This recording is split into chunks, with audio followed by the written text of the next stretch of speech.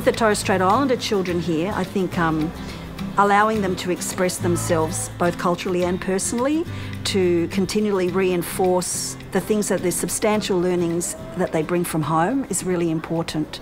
Allowing them to speak their language and to express to you those things, and to be involved as an outsider, as someone who's not a culture bearer, to actually be involved in their world and to show respect. And more than respect, I think it's like that you build their curriculum around where they come from and who they are. And I think that's how they build confidence, that's how they build resilience. This is a society or community that seems to place a lot of emphasis on relationships. I think it's that interwoven relationships that are here, that everyone has a context, everyone has a place, everyone has a respect for each other, and more about who you are than what you do or what you are. Painting they want you to do. Then you come tell Miss May your story. All right. Yeah, I'm a source the son of behind. About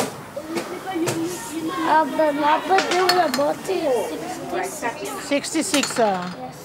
All right. Didong? Okay, tell me your painting. Come sit down here. When?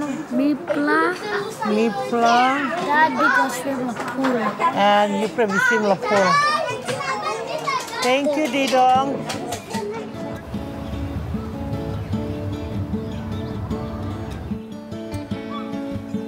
We are isolated geographically up here. The children are. Often their experience is just this island. More often than not, we're focusing more on their place here and the way they are connected to family and community here, so that they can have a really strong sense of belonging here, so that when they do go outside of this community, that follows on from there. Okay, look here. Put them to you. Tiffany and Trasheri do dress-ups. Which look at me while we play with Trasheri friends, and with Trasheri smile, Trasheri style, and me style. Okay. Tiffany, wait there. Do you reckon you come here this side?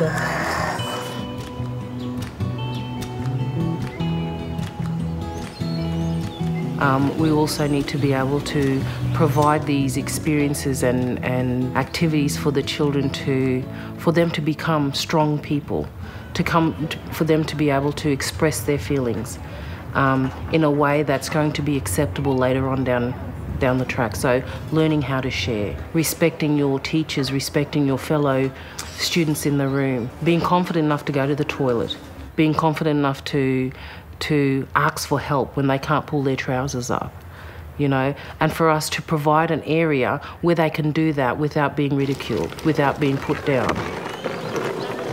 Fish, sharks, crocodiles. Always tell the pre-prep when we sit together and talk, and I tell them that in your long run, you must try very hard to reach your goal. You must become like Miss May as a teacher, or as a doctor, or nurses, or anything. I said to them, but first you must complete all your goal or activities, everything, until you reach to that. So I hope that they will become a teacher one day.